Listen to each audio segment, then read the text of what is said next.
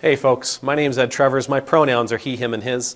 I'm an Anglican priest serving in the beautiful parish of St. Margaret of Scotland that sits on the ancestral and on the unceded territory of the Mi'kmaq people.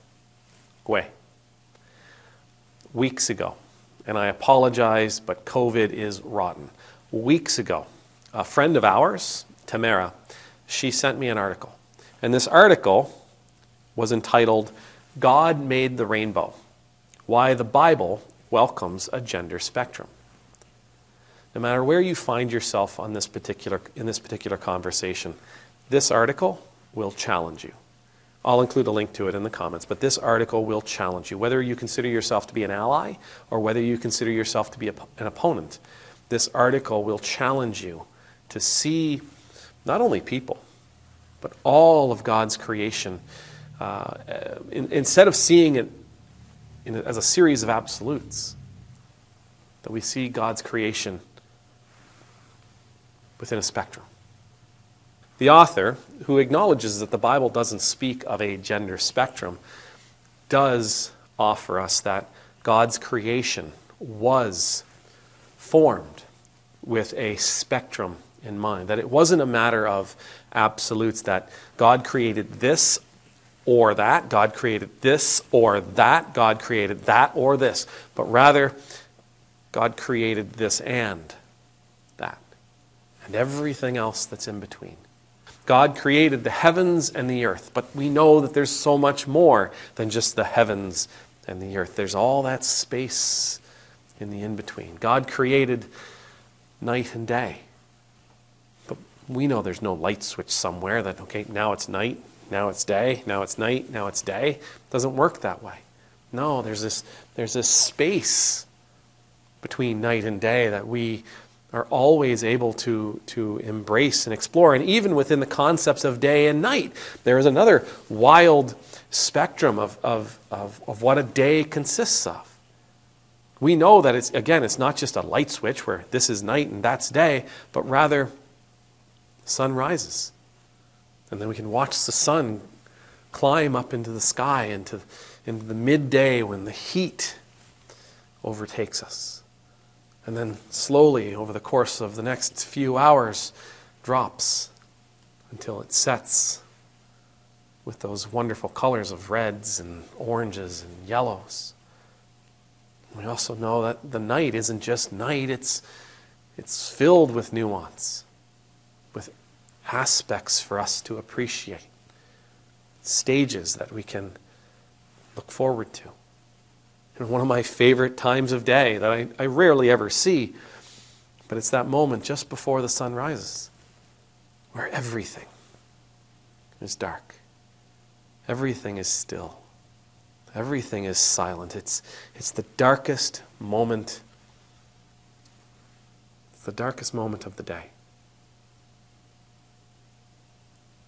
There's so much more to appreciate in God's creation than simply the absolutes, the things that we can easily label. There is so much more nuance to what God has created than simply this or that. There is this huge spectrum in between. And I love the fact that the author brings this forward as a premise, because it allows us to see individuals in our lives, all the people in our lives, rather than just simply being able to label them as this or that. We can say, no, they exist somewhere along the spectrum. They are a nuanced individual with many aspects of their life that we can explore and that we can learn about and that we can find out about.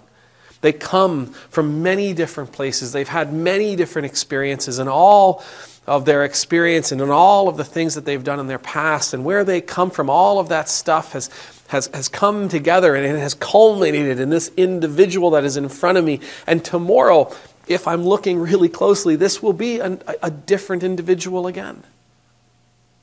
Now, I know I'm talking well beyond just a person's gender identity. But if we can see creation nuanced like it is, and if we can see individuals empathetically and nuanced as they are, then surely we can also apply this mentality to gender identification. And we can see people along that spectrum as well.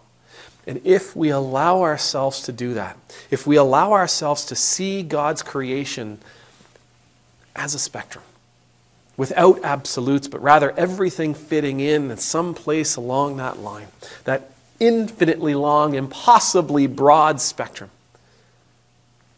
then we allow ourselves an opportunity to let our brothers and sisters fit in where they feel they fit in, to be who they feel they are, to love who they know they love. We allow them to be the individuals that they are. We allow that person that is bursting forth from within inside of them, desperate to be a part of this world, to be uncovered. We allow them to come and to be and to know that they are welcomed, that they are appreciated, that they are loved.